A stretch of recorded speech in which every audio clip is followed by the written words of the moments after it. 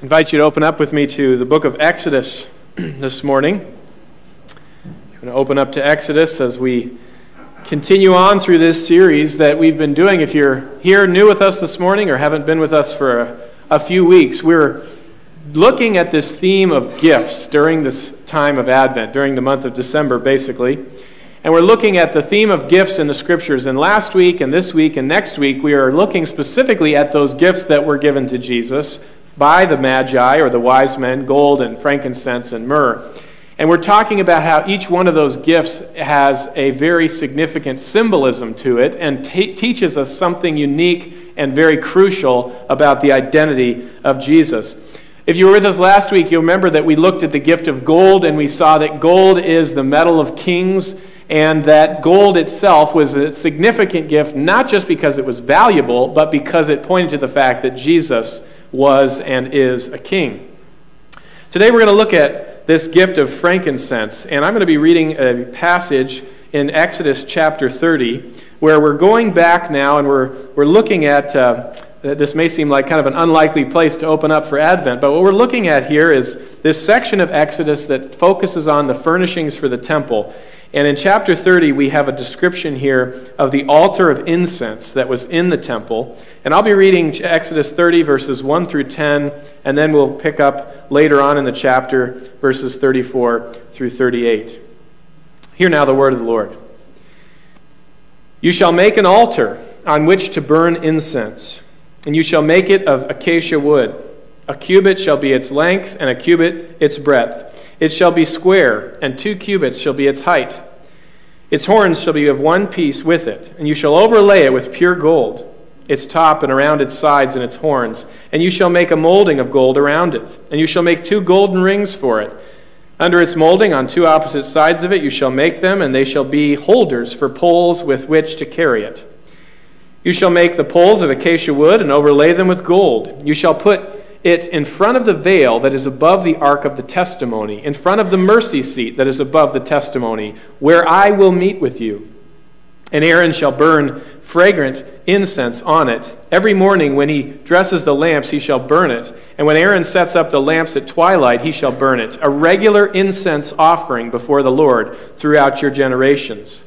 You shall not offer unauthorized incense on it, or a burnt offering, or a grain offering, and you shall not pour a drink offering on it. Aaron shall make atonement on its horns once a year. With the blood of the sin offering of atonement, he shall make atonement for it once a year throughout your generations. It is most holy to the Lord. Now, picking up in verse 34. The Lord said to Moses, take sweet spices, stacte, onycha, and galbanum, sweet spices with pure frankincense. Of each there shall be an equal part. And make an incense blended as by the perfumer, seasoned with salt, pure and holy. You shall beat some of it very small, and put part of it before the testimony in the tent of meeting, where I shall meet with you. It shall be most holy for you. And the incense that you shall make, according to its composition, you shall not make for yourselves. It shall be for you, holy to the Lord. Whoever makes any like it to use as perfume shall be cut off from his people. Let's pray. Heavenly Father, we come to you this morning, and we desire, Lord, to give our hearts to you. And we pray, Lord, that you would open up your word for us as we come before you. Lord, we are prone to much misunderstanding and many weaknesses and many errors in our thinking. But we pray that you would open up your word for us this morning and help us to see more clearly the identity of our Savior, so that we might worship you more fully, follow you more faithfully. Lord, we pray all these things in Jesus' name. We pray it. In Jesus' name, amen. Well, when it comes to the gifts that were given to the wise men, I would think it's pretty safe to say that gold is the most familiar to us. We know what gold is. We talked about this last week. Gold is familiar to us. It's a metal that is still very common. It's still very valuable. But we know what it is. We still value it in our culture, so we can relate to gold. But when we get to frankincense and we get to myrrh, there things get a little bit cloudy, because I would venture to say that probably most of us sitting in this room aren't really quite sure what these substances even are and why they were given as gifts to Jesus. Although I will say that frankincense and myrrh are making a comeback in our culture today. Did you know this? If you Google frankincense and myrrh, you will quickly discover that there are thousands of different products now that contain frankincense and myrrh and are being marketed. Everything from beauty products to essential oils to aromatherapy and all these different things that have frankincense and myrrh in them and have all these different claims. A couple of years ago, I don't remember which one of our kids it was, but we were given a baby gift, and it had it was a special lotion. It was this baby lotion, and it caught my eye because this baby lotion on the front of it said that it was this special lotion with frankincense and myrrh. And I thought, well, that's interesting. I don't really know what that means, so I read the back of the bottle. This is what the back of the bottle says. I'm quoting directly from the back of the bottle. It said, quote, "Calm and comfort baby's delicate skin with this nutrient-rich moisturizing lotion. Our special blend of certified organic shea butter and chamomile helps soothe skin. Argan oil, frankincense, and myrrh extracts keep skin soft and smooth. Apply lotion on baby's skin after bath or anytime baby needs a kiss of moisture. Excellent for calming and relaxing massage. Gentle enough for everyday use." Isn't that just wonderful? You know, all of these calming properties, and I'm going to sue that company because it didn't calm anything. No. You put this on your baby and you think, oh, that's going to calm. No, that didn't quite work. I don't know if there's any validity to all these claims about frankincense and myrrh and these products that people are selling today, but I can tell you what it was used for in Jesus' day.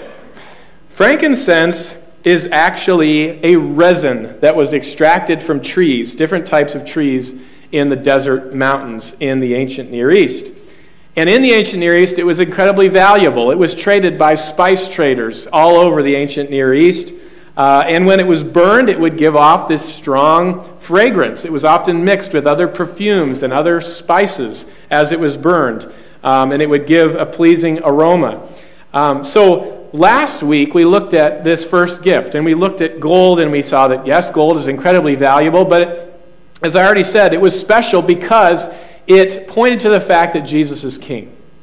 Frankincense is similar. We could say frankincense was special as a gift because it was valuable, and that would be true. It was also very valuable, like gold. But it wasn't just that it was valuable. It was that this gift also pointed to something unique about the identity of Jesus. And today, this morning, I want to actually talk about two different things, two different important things that are symbolized by this gift of frankincense. And they are, number one, the priestly office of Christ, and number two, the presence of the living God. So let's look at each one of these for a few minutes. First of all, frankincense pointed to and symbolized the priestly office of Christ. In the Old Testament worship, incense of any kind, and frankincense is just one type of incense, incense was exclusively associated with the priesthood because priests were the ones that went into the temple and offered incense.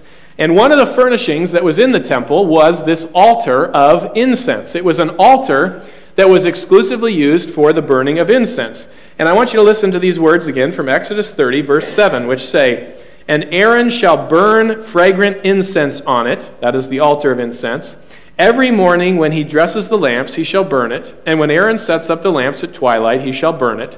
A regular incense offering before the Lord throughout your generations." The incense offering was one of the ways that the priests went in and offered worship to God. It was as if this incense that was burning and rising up to heaven was a fragrant offering, a way of honoring the Lord. And it's worth noting that this was something that the priests and only the priests would ever do. In fact, there were very, very severe penalties for someone who would dare to go in and burn incense who wasn't a priest. We have a story about that in the Old Testament. It's the story of King Uzziah. If you read about King Uzziah, he started out strong. He was a righteous king in the beginning. It says that he set his heart to seek the Lord, and the Lord made him prosper. But we know this to be true in any station of life, that people can start off strong, but that doesn't mean that they finish strong. And Uzziah was a king who started off strong, but he didn't finish strong, and he became proud, and he became very foolish in his later years. Here's what happened. I'm going to read you a short passage from 2 Chronicles 26. It says, "When he," that is Uzziah, "was strong, he grew proud to his destruction. For he was unfaithful to the Lord his God, and he entered the temple of the Lord to burn incense on the altar of incense. But Azariah the priest went in after him with 80 priests of the Lord who were men of valor, and they withstood King Uzziah and said to him, 'It is not for you, Uzziah, to burn incense to the Lord, but for the priests, the sons of Aaron, who are consecrated to burn incense. Go out of the sanctuary, for you have done wrong, and it will bring you no honor from the Lord God.'" And if you continue to read that story, what happens is that as punishment for his foolishness and his sin, God strikes Uzziah with leprosy, and he's a leper until the day he died. What this shows us, it's a very stark illustration of the fact that incense was strictly associated with the priesthood. The only people who were going to be dealing with incense were priests, and priests alone. When we get to Jesus then, and the wise men bring him frankincense, I don't think it's any coincidence that this is one of the gifts, because it points to the fact that Jesus himself is a priest. Now, that may not be a typical way you think about Jesus, but in the New Testament, we are told that he is a priest. In fact, we're told he's a great high priest. Hebrews 4:14 says, "Since then we have a great high priest who has passed through the heavens, Jesus, the Son of God, let us hold fast our confession." Jesus is known as the great high priest. But what does it mean when we say that he's a priest or a great high priest? Probably for many of us, we're not even sure exactly what that translates into. And why is it important that he has this title and this identity of priest? Well, let me mention 3 things that the priesthood pertains to in reference to Jesus' identity. First of all, as a priest, Jesus is our representative. He's our representative. If you go back to the Old Testament, there was a problem that the people of God had in the Old Testament, and that is that their sin separated them from God. Because the people were sinful, and because God was holy, God cannot dwell among a sinful people, and therefore, that's why God had to be separated off from them inside the temple. And so, because they were sinful, first of all, God had to be separated off. Secondly, because they were sinful, they had to offer these sacrifices over and over again as a way of atoning for their sin. And only certain people could offer those sacrifices. And once again, the priests were the ones who offered those sacrifices. When the priests offered the sacrifices, they were acting as representatives on behalf of the people. In other words, when a priest went in to offer a sacrifice, he wasn't just offering a sacrifice for himself. He was a representative offering a sacrifice on behalf of the whole congregation, the whole people of Israel. And so these priests were representatives. Hebrews 5:1 puts it this way: "For every high priest chosen from among men is appointed to act on behalf of men." There's the representative. To act on behalf of men in relation to God, to offer gifts and sacrifices for sins. So priests acted on behalf of others as representatives. Well, when you think about that, you realize that Jesus was also our representative. Because when he went to the cross, he was offering up a sacrifice on behalf of others. That sacrifice was himself. And in fact, when we talk about Advent and the Incarnation, this is one of the reasons that the Son of God had to become man. Because it was only by becoming man that Jesus could represent man. It was only by becoming man that Jesus could stand in our place, literally, and take the punishment that we deserved. Jesus was acting as our representative. And he was the greatest representative. When he died on the cross, he was literally standing in our place to offer a sacrifice on our behalf. So when we say Jesus is a priest, he's our representative. But secondly, when we say he's a priest, he's also our mediator. Now, a mediator, as you probably know, is someone who stands between two parties to try to reconcile a broken relationship or a conflict. And in the Old Testament, that's part of what priests did. That was part of their role, as they stood between God and man in order to be mediators between God and man. But these priestly mediators had a couple of problems. The first problem was that they themselves were sinners. They had sins of their own. So when the priests went in to offer a sacrifice in the temple, they didn't just have to offer sacrifices for the people, they had to offer sacrifices for themselves.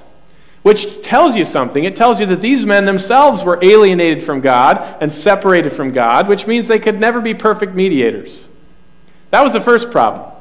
The second problem was that their sacrifices never fully dealt with sin, because they had to be offered over and over and over again, and year after year after year, these sacrifices would continue. And what this points to is the fact that the people needed a perfect mediator. The people needed a mediator who had no sins of his own. The people needed a mediator who could deal with sin once and for all and offer some kind of sacrifice that would deal with sin definitively so it would never have to be dealt with again. And of course, the New Testament tells us Jesus is that mediator. Hebrews 7:27 says, "He has no need, like those high priests, to offer sacrifices daily, first for his own sins and then for those of the people, since he did this once for all when he offered up himself."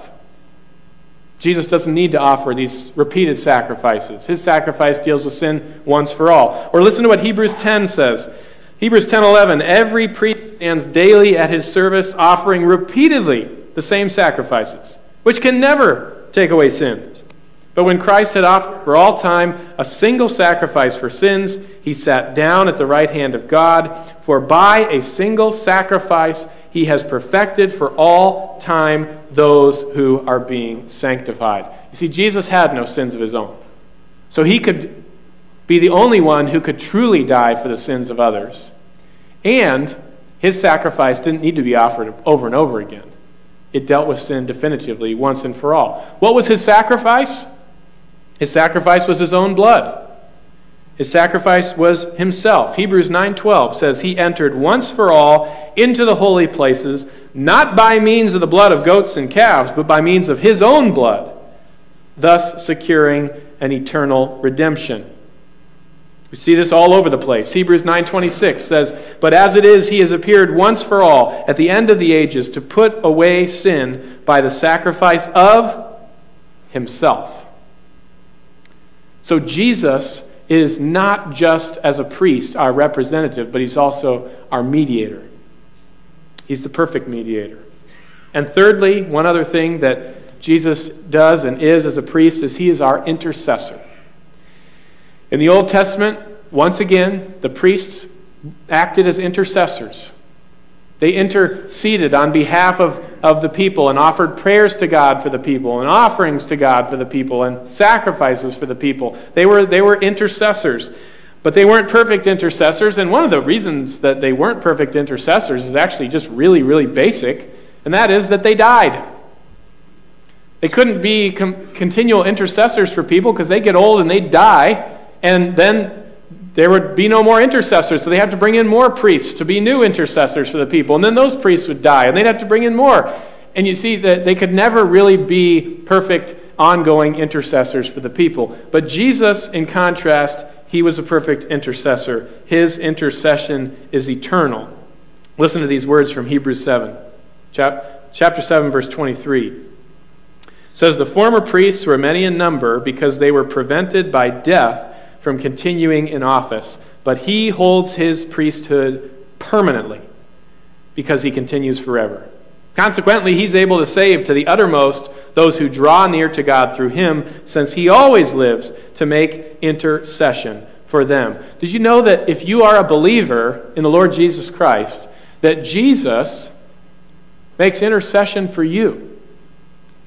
In other words, you don't ever have to worry, well, do I have access to God? Does God accept me? You don't have to worry about that if you're a believer, because the very Son of God makes intercession for you to God the Father. Is there any better intercessor than that? Is there any better access than that? No. The answer is no. We see words about this throughout the New Testament. Paul says in Romans 8, verse 33, "Who shall bring any charge against God's elect? It is God who justifies. Who is to condemn? Christ Jesus is the one who died, more than that, who was raised, who is at the right hand of God, who indeed is interceding for us. Jesus intercedes for us, for those who trust in him. And it's worth noting that his intercession on our behalf doesn't just cover the past or the present, it covers the future. You know, when we read in 1 John that even in our future, as we stumble and we fall, if we sin, we can go to God and we can ask for forgiveness and we will be forgiven because we have an advocate. 1 John 2 says, "My little children, I'm writing these things to you so that you may not sin. But if anyone does sin, we have an advocate," or you might say an intercessor, with the Father, Jesus Christ the righteous. He is the propitiation for our sins, and not for ours only, but also for the sins of the whole world. Jesus is the ultimate intercessor. And the gift of frankincense, as I said, points us back to the priesthood, because incense is exclusively associated with the priests. And so when we say that Jesus is a priest, and that this gift symbolized the fact that he is the great high priest, we're saying that he is the one who is our representative. He is the one who is our mediator. He is the one who is our intercessor. But I think there's even more than that here. I think there's a second great truth that this gift symbolizes, and that's the presence of the living God. The presence of the living God. If you go back with me to Exodus chapter 30, and you read through that chapter, you'll notice that the placement of this altar of incense was very significant. Inside the temple, or the tabernacle, there were two major areas that it was divided into. The first major area, the largest area, was called the holy place. It was also known as just the sanctuary. This is the area where the priests would regularly go in and normally perform most of their duties. But there was a second room in the temple, a second area that was closed off behind a big curtain. And it was known as the most holy place, or the Holy of Holies. And that's where the Ark of the Covenant was kept. And it was understood that that was the place where the presence of the living God would descend and would dwell. And no one would go into that place except the high priest once a year. And if you did, you would die, because you could not stand. A sinful person could not stand in the presence of the living God. Now here's what's interesting. If you look at Exodus 30, where the altar of incense is kept, it sat just immediately outside the entrance to the Holy of Holies. As the cloud of incense went up, it went up right in the gateway up to the very presence of God. It was as if this cloud surrounded the place where the living presence of God sat. And that's even emphasized if you read back through Exodus 30. If you look at Exodus 30, verse 6, it says, "You shall put it," that's the altar of incense, "in front of the veil that is above the ark of testimony, in front of the mercy seat that is above the testimony, where I will meet with you." Where God himself would meet. You look at verse 34. Exodus 30, 34 says, "The Lord said to Moses, take sweet spices, stacte, onycha, galbanum, sweet spices with pure frankincense. Of each shall there be an equal part, and make an incense blended as by the perfumer, seasoned with salt, pure and holy. You shall beat some of it very small, and put part of it before the testimony of the tent of meeting, where I shall meet with you. It shall be most holy for you." In a sense, what do we see here? That the cloud of incense and the altar of incense, the tabernacle, was at the very place where God would meet with his people, at the very place where the presence of the living God would dwell. And so I don't think it's any coincidence that frankincense is given to Jesus, not just because he is the great high priest, but also because he is the place and is the person where the presence of the living God could be found. When the wise men brought gifts to Jesus, they were entering into the presence of the living God himself, just like the high priests who entered that area of the temple. So in this way, frankincense points us not just to that priesthood of Jesus, but to the deity of Jesus. As the Apostle Paul says in Colossians 2:9, For in him the whole fullness of the deity dwells bodily. There are a lot of people today in the world today who want to have an encounter with God. They want to know God. They want to know if they have access to God. And what we learn here and what we see here is that you can know God. You can have a relationship with God. You can have access to God. There's only one path, though, and that's through Jesus. Because Jesus is the one in whom the fullness of the deity dwells bodily. Jesus is the one who is the only mediator who can grant us access to God. He is the only way to God. He's the only path to God. And therefore, if you want to know God, you can know God. But you can only know God through Jesus. So we come to Jesus because he is the one who has granted us access. He is the priest who has atoned for our sins. He is the one where we meet the presence of the living God. He is not only a king, but he is our great high priest. Let's pray together. Heavenly Father,